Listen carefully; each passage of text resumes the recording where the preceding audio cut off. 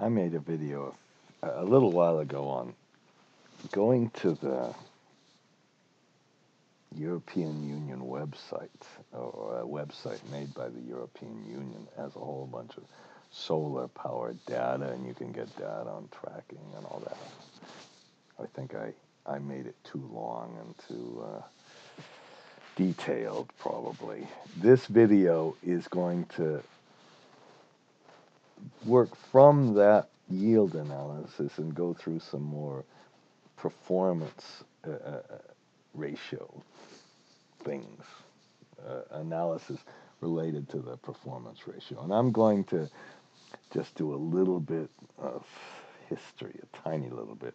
I'm going to review the solar power yield stuff, there was one key conclusion on that one, and that was that you cannot really use the same, different sources seem to give you different results. Then I'm going to go through, well, how do we take the basic solar power that hits a plane and convert that to the real output of electricity, which involves the performance ratio. And the big deal about the performance ratio is getting this temperature coefficient right. And I'm going to try to show you how to do some reasonable kind of work on that. In a later video, I'm going to go through a financial model and some carrying charge analysis. So, just like I told you, the objective really of this is to get to the performance ratio and show you how you can make some adjustments. I've got a whole bunch of tools that I'm going to try to show you where to find them and how to use them in doing this. Okay, a later video is going to go through a financial model, and then I want to go through this carrying charge analysis and link it to the financial model and show you how you can do analysis of whether it's worthwhile to put tracking or not. Okay, now here's some of the tools that you can find. First, I have this Read PV Insight, which is just a way to get the current cost of the solar power. It uses this workbooks.open. And then the last video I had a whole bunch of stuff using the Read PDF to Excel file for getting all the data from this very nice website into Excel. Now there are a few statistical tools. I want to show you where to find them and a little bit how to use them.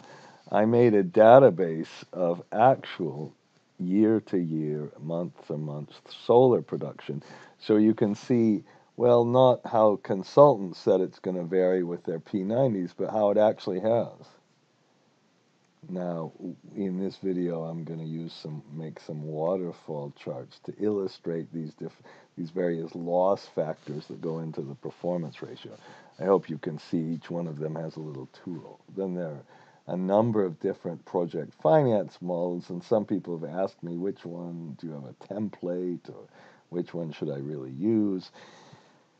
Then we'll go through the carrying charge analysis, and to get there are a number of databases that really delve into the cost of debt and the cost of equity. We'll make a carrying charge analysis and go finally to this LCOE, this levelized cost of energy, I suppose, spreadsheet.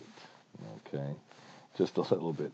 When I go through this, I don't know, maybe everybody knows this, but this is fascinating that this is 457 euro per megawatt hour. It's 445 euro cents per kilowatt hour. Of course, if you've got per kilowatt hour, you've got to multiply it by 1,000, divide it by 100. That's the same as multiplying it by 10.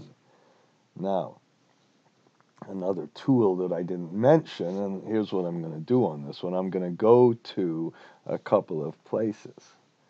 First, I'll go to I'm going to the website, which I've heard is really sucky. I'm limited really by this Wikispaces thing, so that's my kind of excuse. Now, in this website, somewhere, I have files that automatically read data and merchant price data. My objective is to really make something where you can get merchant prices for all over the world, and you can go all the way back to when these markets started. These are the various things. Now, I'm also going to show you where to find the same items on the Google Drive or the disk, and that's if you go to electricity and then you go to conventional electricity and spot prices, and then you have this one that says European prices. And this one, you just click retrieve German prices, and it gets them all. Now let's talk about the implications of this, really. All right. Here, so we looked at this one, 450. Look at the real market prices for wholesale electric power. 40. Well, in fact, they were lower. This electric price was down here 30s, and then it went up to 60. This is 450, and even the last one, which was 9.47 or 94 euro per megawatt hour, it's way, way off the scale. It's not, I guess, that far. It's somewhere up here, and the current prices in the merchant markets, and this is what they call base load prices, are about 30. And this also, all of this merchant data, you know, you can graph it in all kinds of different ways. I think generally the relative to the gas price, I didn't get that sentence out, is really the way to look at it, because they're all highly correlated. This one's not so much. And really you can see the effect of wind and solar, because the blue line was kind of above the red line. Then this thing called the implied heat rate tumbled. The blue line went below the red line with all this surplus. Now it's a little bit back, but the kind of prices are low. There's another case, this Spanish case was fascinating, really. They had even higher feed-in tariffs, actually, than Germany. And the real implication of this is not the high levels, but how they came rocketing down. And this was the exact intention of the feed-in tariffs. I think they came down a lot more than people wanted them to. Okay, just a little bit of background. So Germany had a limit on the capacity, but Spain didn't, and they got way too much and were stuck with 24 billion, and retroactively then changed everything. Now, just to introduce things, for me, this is a key thing. When you look down here, this is just the specifications of a panel. It says STC, 1,000 watt per meter squared. That's the key. That defines the capacity. The capacity is defined as 1,000. So, if you have the whole year, let's say on average, for some reason, the whole year was 500, which would be ridiculous. But on average, the kilowatt hours that hit a panel were 500 on average for the whole year. Maybe in the daytime they were 1,000, in the nighttime they were 0. So the capacity factor would be 50%. Okay, and the yield would be 8,760 divided by 2. That's how you define these things, and we're going to work on them. I'll be discussing them. Okay. So all you have to do, you don't have to go, and it has nothing to do when you're looking at the capacity factor before you hit the panel. It has nothing at all to do with the type of the panel. Okay. So, and that's what I guess this thing says. And then another tool, I'm going to go through this tool now, is if you go to the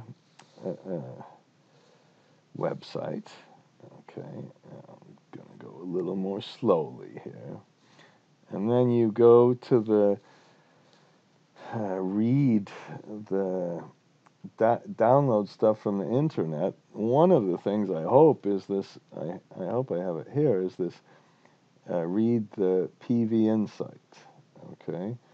And that just, there is, it's read PV Insights. And I also put it on the Google Drive in chapter number 1, and in chapter number 1, all of these kind of things that get data, including how to get data on currencies and commodity prices and all of that stuff. That's a lot of it's relevant to solar, and one of them has this Read PV Insights, and okay, it's getting here.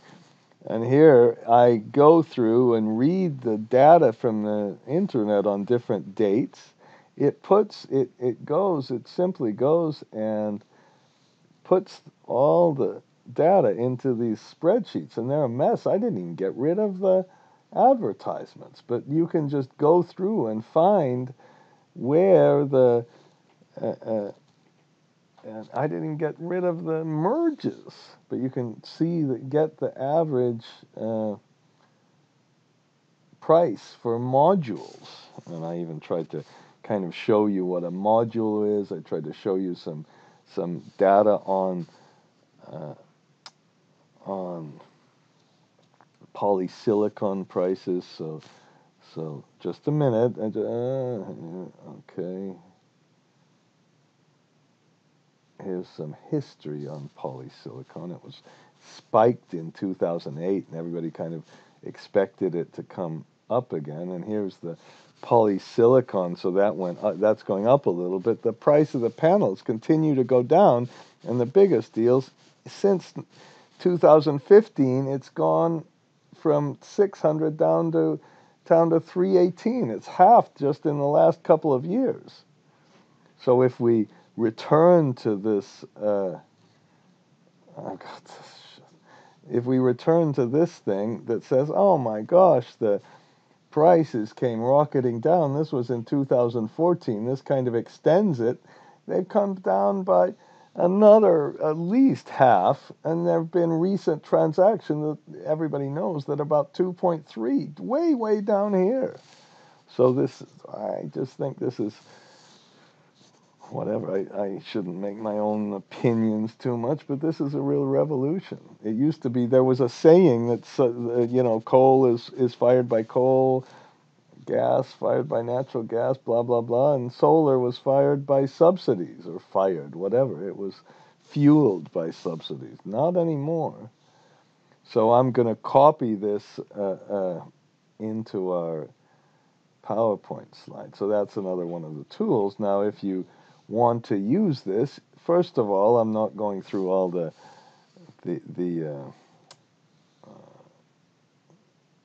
macros and all this stuff, but you can look at them, and if you want to update this for other months, in case I forget, I try to update this and put this back on the website. You first click on this one, and it just goes and it just gets, I promise not to look at the macro, and I'm breaking my promise. It just used the workbooks.open to go and get it, and then it makes a little file name. And then this one takes the new data and formats it using the indirect function, so it'll put it in a new column for you and do all that automatically, so the graph is all updated, and you can look and see how all of this stuff works. I really think this is a kind of key thing to do. So now I'm just going to review the solar yield. I'm going to look at some PVsyst, which is this program I think made in Switzerland, I think. And then there's this EU site and this thing that in the US, this PV Watts, I think. Now, whenever we look at this, at least in the EU website, they call HM. This is the global irradiation. I'm reading this. That hits the panel. Okay, and then you have the final capacity that goes out in the system. Those are the two key things. And when you take this one divided by that one, you get the performance ratio, if you can get them on the same basis. That's all we have to do. It's not so complicated. Okay, so, this is just a review. Now, I didn't do this really in the last case, but we had 4 different sources. The capacity, where we hit the panel, when we do this capacity factor, and again, this is just taking the kilowatt hours per meter squared averaged over the year, or watt hours per meter squared divided by 1,000, because 1,000 defines the capacity. And that's the key, to just get that basic thing. It took me a little while to get it. But then we have these different, this helioscope gave a different basic raw data for the same kind of case I looked at. It was Cancun, and then this PV cyst gave you a higher one, and both the other ones, this PV Watts really wasn't exactly the same location, but it gave you a similar number. Now, once you move to the electricity production, remember that's this thing here.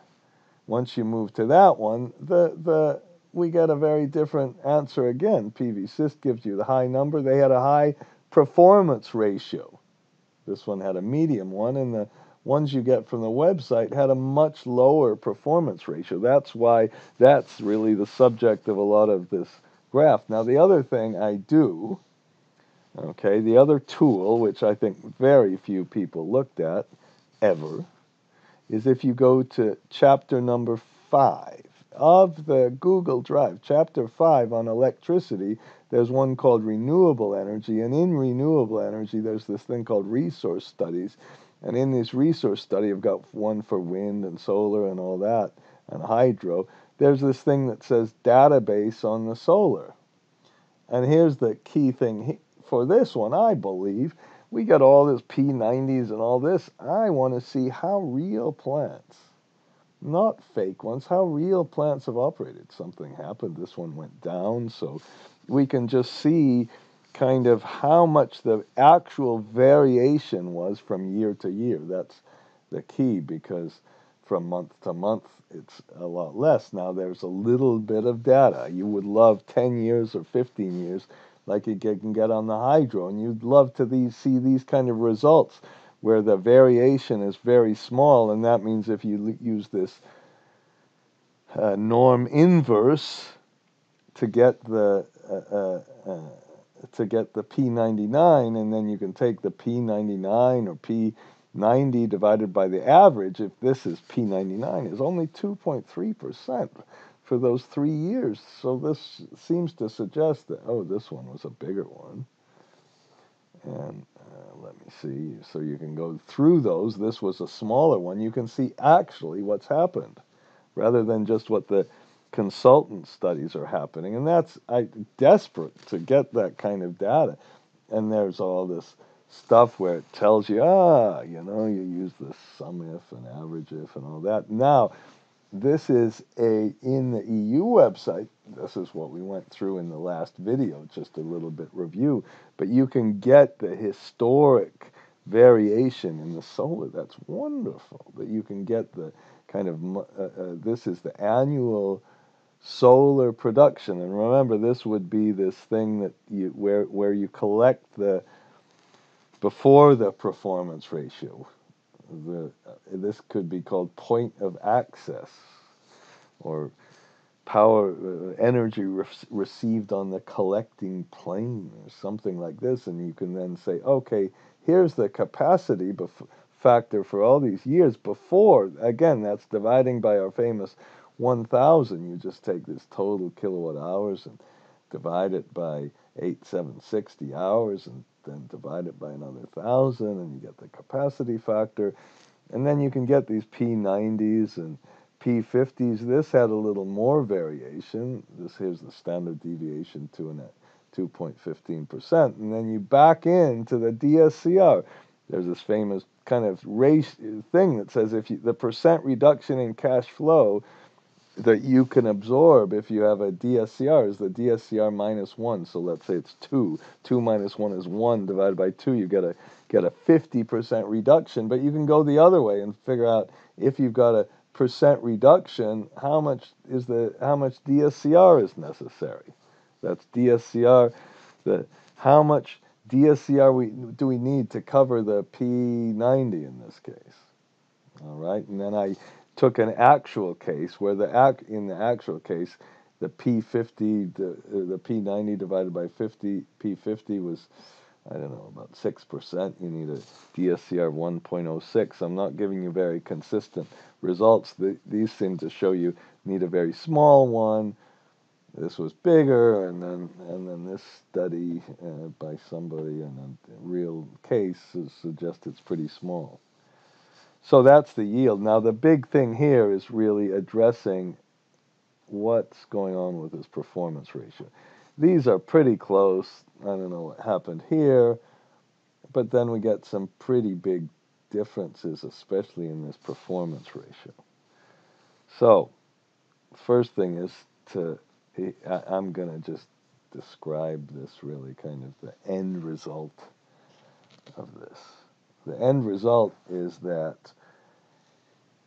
you can, if you have some data on the ambient temperature, if you have some data on the ambient temperature, you can kind of make a formula. And you also have this thing called the temperature coefficient, which you can just go to a website and get. You can look at my collection of temperature coefficients. These temperature coefficients measure the percent change in the percent change without, like 10 would be 10%. Percent change given a change in the temperature. So you can take this temperature coefficient that's published, multiply it by the difference between the temperature at the panel versus the standard, the STC, the standard testing condition temperature of 25, and then you can combine that, so then you can get the loss due to the temperature. If you can make some formula like this, the real problem is that the panel temperature is never, you can't get that. And you know it's going to be a lot more than the ambient temperature, which is always reported. So, first, before we go through this, let's just go through some terms. You always see this horizontal global irradiation. That's if you had a flat surface. So then you move from that one to how much irradiation you have on the planes. And if you tilt them at least anywhere but the equator, you're going to get some more. And then they have some corrections for this IAM. Apparently that means like a reflection and stuff like that. And finally, at the very end, that's what I talked about before. How much power do you get? Now, here's my trick to doing this performance ratio. I hope this is useful to you. Okay, you can convert, as I said, the energy that hits the plane into a capacity factor. And you can get the final capacity factor as how much you're producing, what the average is, just like an airplane. How much average seats you're selling compared to the maximum. So I do this horrible, simplistic diagram that you get the capacity that hits the plane, capacity that goes to the grid. The performance ratio is this one divided by this one, measured as a yield or a capacity factor. So here's a kind of PV system. They always give you some months, and then they give you the global horizontal radiation. You're not going to use that. They give you the ambient temperature, not the temperature that hits the plane. Okay? And then they give you the effective irradiation. Some people call this point of access. And you can take this number, and divide that by 8760 to get the kilowatt hours instead of over the year for one single hour, the average, and then you have to divide it by 1,000 again, and you get this capacity factor. Now, if you know the capacity, then they give you this one, and they give you a different unit for it. But this one is energy you put into the grid, and that's from the panels themselves. So if you know the capacity factor is the energy divided by 8760 to get the average divided by the capacity, and you can express that as a yield or a capacity factor. This one divided by this one is this. So you just have to always kind of find these two things and divide them out. And if you don't believe in me, you can look at this. And then they have these wonderful little loss diagrams. Okay. And they're okay, I guess, and it shows you here, but they're all in different units. I suggest get the capacity factor here. Capacity factor, final capacity factor. And you can see this divided by this is the performance ratio, and you can see what losses are occurring, and the biggest one is always going to be this temperature thing, which is really the subject. So I made a waterfall diagram, which is one of the saddest things in my life. No, I'm sure there are sadder things. But you go to the disk, or you go to the website. Okay, here. Why I'm in actual solar models. Let's go back to chapter 1. In chapter 1, you go to Excel utilities, and then you go to this one that says waterfall charts if you have Excel 2016 or 2013. Okay, the problem with 2016 and why it didn't finish saying how sad it was is they put these waterfall charts in there so you can kind of do it yourself. I'm so sad about this because I spent so much time on it. I haven't really looked at how to do it, so I still use my old thing. Now, when you do where were we? So this is the same kind of thing, but I expressed it this one as a waterfall chart. And let's make it a little bigger. So you can see here's the global, here's the increase you get to the tilt, that's green, here's the total point of access, I called it here, and then you can see what the loss factors are. You can see the biggest one in terms of the capacity is this temperature one, and then you get the end and divide that by this one. Again, that's the performance ratio. And if you want to see how to do this, now I have a file that this one I haven't put in the website yet. I collected a whole bunch of this data that people gave me, okay? And on this data, just a minute, here I put when you make this waterfall chart, you just got to leave a blank where you want the blue one. You start with the first capacity factor, and then you go through the incremental changes, and you leave a blank there. And then once you have this open, you just select this whole thing and press Shift Control V, and then you get I'll do that perhaps, and then I want to stop, okay?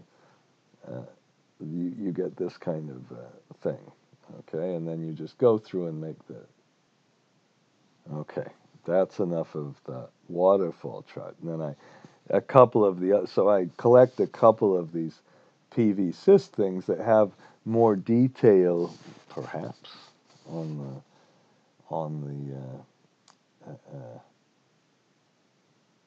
all the losses. Okay, so I've got one in India, one in Australia, this one in India. This had tracking, so this had a really big increase due to the tracking, and then it came down, and you had a decrease due to the temperature. Was this one I didn't put the chart here for our Mexico one. Okay, now, so you can define. I'm messing around with the silly PowerPoint stuff, but the final capacity can be expressed. The capacity factor could be expressed as capacity factor at the point of access. That's the higher one. This is the lower one, times 1 minus loss 1, 1 minus loss 2, blah, blah, blah, blah, blah, all those losses. And then you could say, well, the final capacity factor, you could just split it into temperature and everything else. That's what I did. Okay, and then you can say, well, since if we know the performance ratio and the temperature, we can derive all of the other losses and put them all into one kind of big blob. Okay, so that's what I did here with our various places. Here was the temperature effect. Now, this was very disappointing. I spent some time on this, and here's what I was expecting. I was expecting to have a higher temperature loss when the temperature was higher. The opposite occurred. There was a Middle East one with much higher temperature. I got the average and the maximum. And the temperature effect was the lowest. Now, I don't know if it's the consultants putting it in, but it does. I hope this is somewhat useful to you, because now you can start to see and question these things. Here, which one had the lowest temperature? This one had a low temperature, and we still had a high temperature effect. This one had a much higher one and a lower temperature effect. What's going on? And then you can look at the performance ratio and get this thing where you get all the other losses. Okay, and so what I did here, and I'm putting all this on the website. All right, and we go through and put all this data in. Now, when you put this data in, okay, if you have one of these things open, let's get this one, okay. If I just select this, okay, you can just select this, copy it over, and use the read PDF. I'm not going to do that even right now. Or you can just get all of this data and just copy it over with the read PDF. Not very complicated. That you could almost do with a text to columns, because we have just one word here. Okay, all right. Enough of that. So that's another tool, the text, the read PDF, which I seem to have open because I did use it.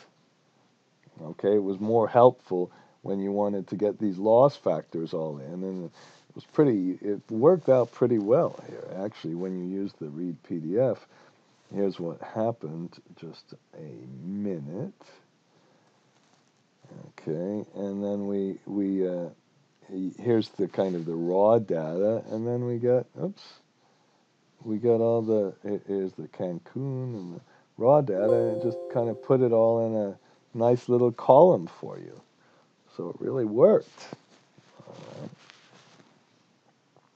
Okay, so that's that one. Now, so again, if you have this, you just have to find the radiation, this one, the effective radiation. I already did this. There's our performance ratio. Now, unlike this really disappointing result, where you got different, you would expect a much bigger temperature effect with higher temperature if they had the same temperature coefficient, which I haven't gone into enough yet. But within the months, if you make a scatter plot, and to make a scatter plot, just to review how to make a scatter plot of this stuff, if you want to see it. Now, here's the little trick, is you just select here, the x-axis has to have nothing, so this is the temperature against the performance ratio, but this has to have something, and then it'll put the temperature on the x-axis, and I'll do it with F11. I did the others with alternate F1. You change the chart type, make it a scatter plot. It a lot of times doesn't. You don't like you want to adjust the scale yourself, so you make the scale. So this was just F11, but the big trick was just this thing with the get some words out. This thing with the x-axis, and then you can kind of put a trend line and get your little regression analysis and put the equations on the chart. Okay, so that's all I did. I'm going to press Alt-EL and get rid of that one. And then we see, all right, well, this was a kind of nice thing. This almost looks like a temperature coefficient. But we got to be a little bit careful, because we got to get kind of the starting point right. So these are a couple of the other ones. Some of the other ones didn't have a smooth line, and I would ask the consultants, why isn't, what's going on here? Are the losses, is something else causing the performance ratio to change? It should basically only be the temperature. And to compute these performance ratios by month, you do the same thing here. You get how many days in a month, how many hours in a month. You take the capacity factor at the collector versus the capacity factor at the grid, and you get the month-by-month performance ratio in case, they didn't do it for you. Now let's talk about this temperature coefficient and the problem with it. It's the change, the temperature code. It's a change in, it's like a slope. It's a change in the output, percent change in the output, percent change in the outputs of the grid when you have a 1 degree change in the temperature. So, for example, this sharp solar thing that I picked up from the internet, if you have 1 degree change in the temperature, you get a 0.485%. Not a big change, 0.4, less than half of a percent. But you do get a reduction. So the problem here is, and then that you can, I spent a lot of time reading up, how'd you get the panel temperature? This percent change this change in the temperature is not the ambient temperature that's always shown on these things. It's the actual temperature of the panel. How do we get that? So here's some examples of temperature coefficients before we go to the next thing. And here's somebody else. They just simply added 30. That seemed kind of arbitrary for me. So you got a temperature coefficient, you take the ambient, and you just add 30. That wasn't very good. So if you go through a little tiny bit of algebra, and notice I could not spell temperature. Sorry about this. Why didn't it get this one? I need to change that. Okay, and okay, you don't have to see me do any spell checks here, but the temperature. So here's our basic temperature coefficient. You take the panel temperature, not the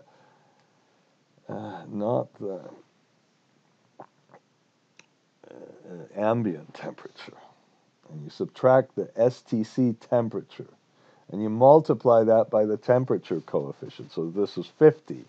You get 50 minus 25, or 25, multiplied by some negative number, negative point something, and it gives you the percent loss, but it's not, it's multiplied by 100, it gives it as a number. So let's say we know the temperature coefficient, because we do from up here. Now let's say we also know this percent loss, which we do from up here, because we did this over here. This was the we got the temperature effect. Okay, so we have those two kind of things, and when you do it by month, okay, in fact what you do is you got the performance ratio by month, and you reduce the other losses. So I wasn't quite right just then, but then you can rearrange this a little bit. Okay, so move this one over here. Excuse me, and then you take the panel temperature as this one, and you finally get and then finally, when you get this panel temperature, you can make it as a function of the ambient temperature and see what you get. So that's what I did over here. Okay, this just summarizes the results. So here's the performance ratio, here's the other losses. You derive the temperature kind of effect on the performance ratio, and then so then you can, once you have this temperature effect, then you can, the percent loss, then you can get the panel temperature. Okay, and then you take this panel temperature and do a little regression against the ambient temperature, and you can say, well, we have an equation. We take the ambient temperature plus times 1.16 or whatever that is, plus 15, and that gives you a forecast, and it does really well. And that would be really cool.